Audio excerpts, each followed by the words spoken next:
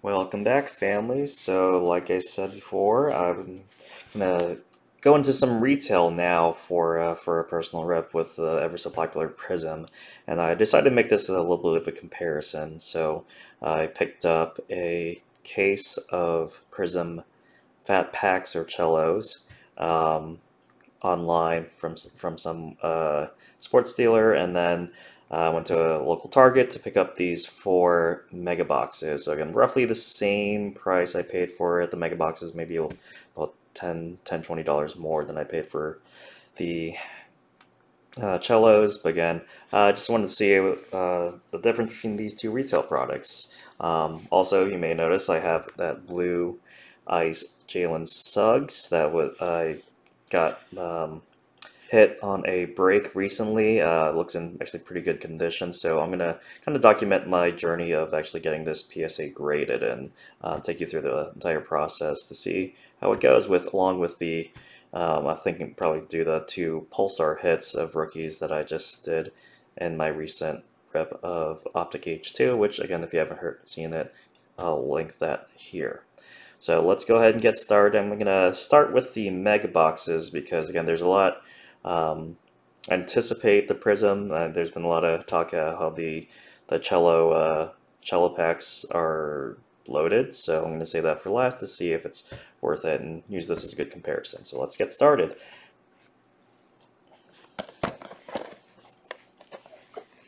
Alright, so with these, again, these were Target, so they're kind of their own exclusives, I believe, with the red ice prisms, which again, with this rookie class could be really good with Mobley, Green, and Scotty hitting on those red ice prisms. You also get those, there's four regular prisms, the silver prisms also included in here.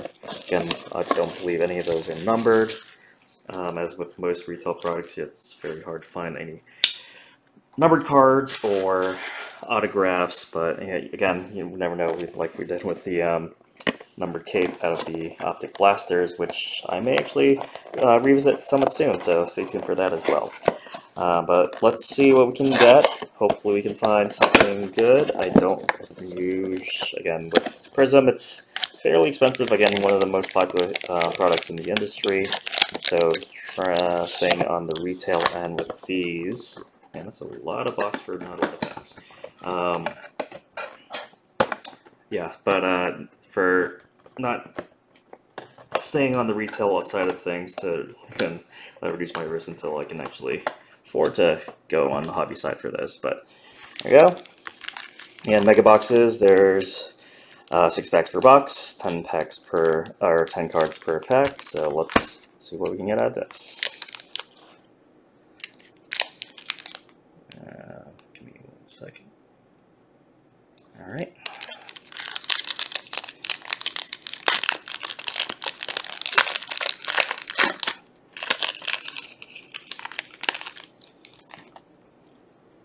Oh, start off right off the bat with a nice Jalen Green there. Okay, that's good. Awesome. Alright, if this is indicative of what the rest of the box or this break looks, decently centered. That's a pretty good card. Okay. Alright, again, a lot of base, so I'm going to go through them fairly quickly since we already started off with that nice Jalen.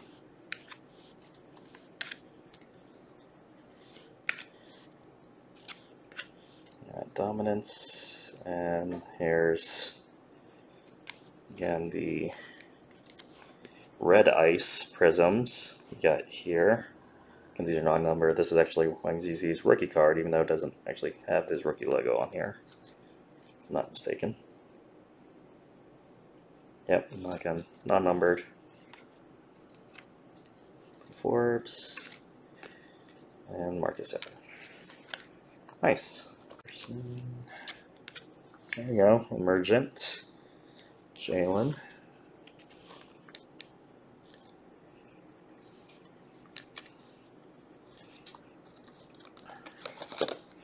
Yeah, just keep feeding me Jalen Greens and I'll be...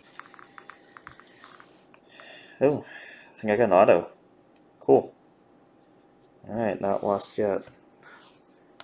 Let's see how that is. Emergent here, Greg Brown, Fournier, Jonas. Alright. Of course it's upside down. PMSWT.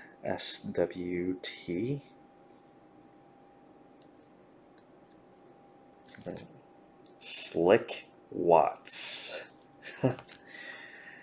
Okay. Oh, he even put the quotes on it on his penmanship. So again, this is one of the there's the penmanship and the rookie penmanship that you can find in this. So this is the penmanship auto. I have no idea who's on this signers list, but Slick Watts would be one that I would probably forget if I looked it up before. Alright, last pack of Megas. Penny! Alright, this definitely is the best box.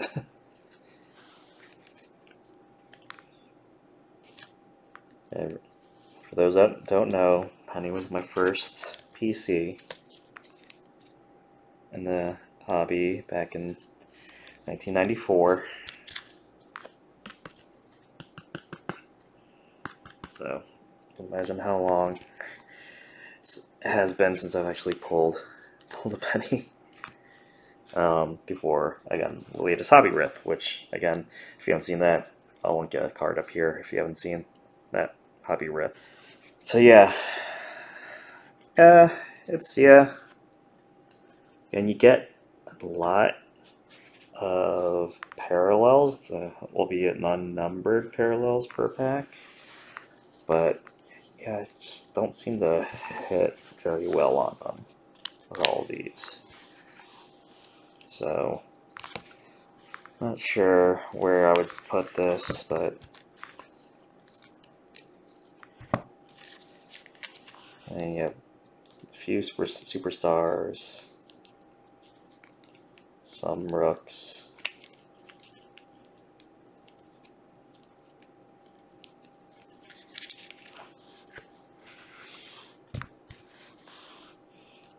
Well, we didn't hit a Cade, did we? It was mostly green, right?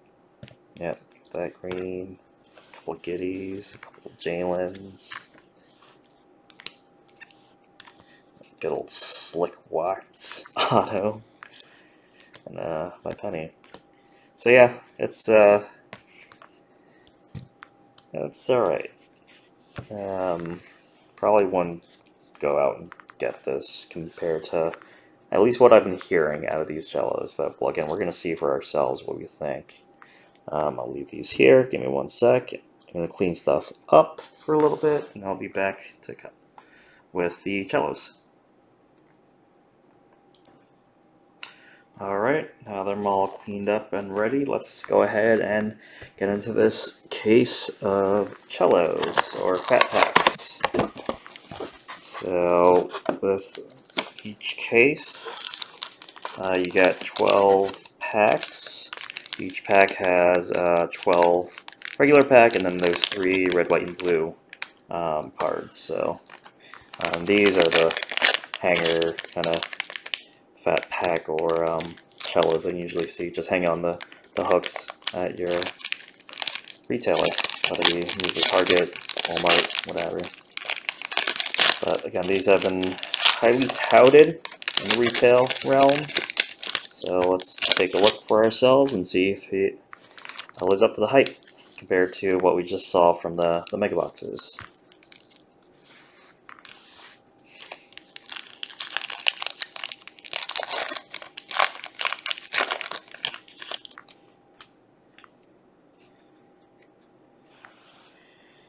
Speaking of Joe Harris,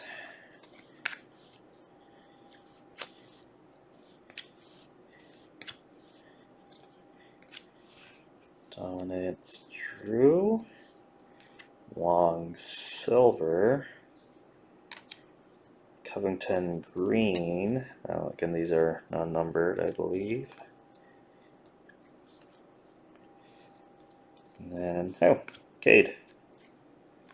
Hello, Cade. Always good to see you. So again, looks like you get 2 parallels per pack, regular pack.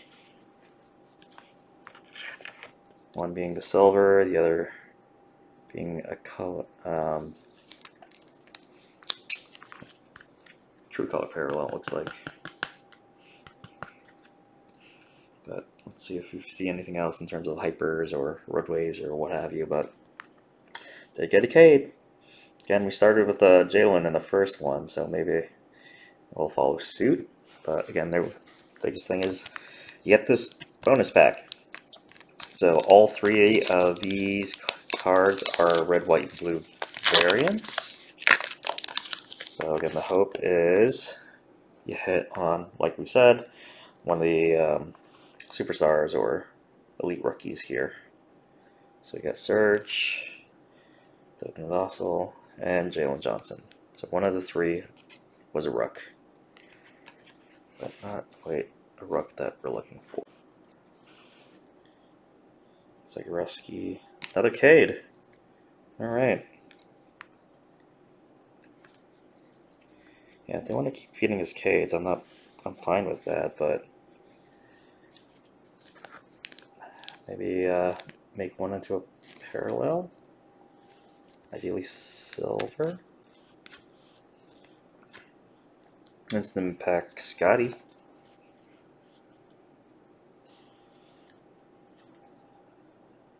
That is just the original insert of this, not a Prizm. D Wade and a Mobley. Ooh. And something else that's probably more geared towards me in the back. Surprisingly, it's not a penny. Let me top load the kid real quick.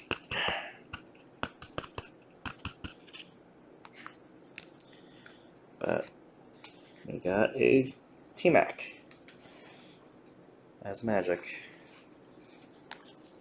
And just like me, T-Mac was a big Penny fan. That's why he wore number 1. He played.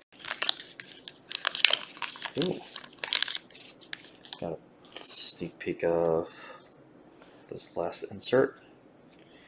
Boban. Keep hitting Boban. I'm not mad, but I keep hitting him. But what I just saw, a kid. Red, white, blue. Bam. Silver Giannis. That's nice.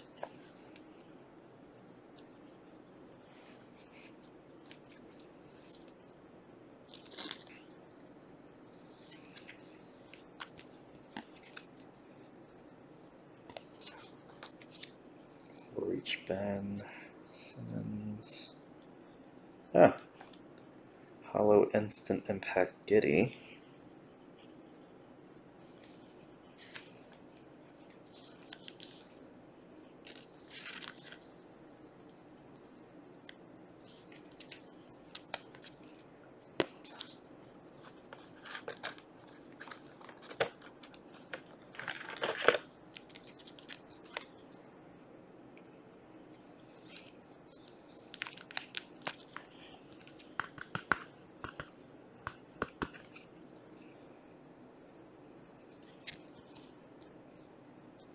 So it's pretty much what I thought. Definitely more of an upside. He didn't hit on an auto and basically only got the Evan Mobley red, white, blue hit for one of the top rookies, but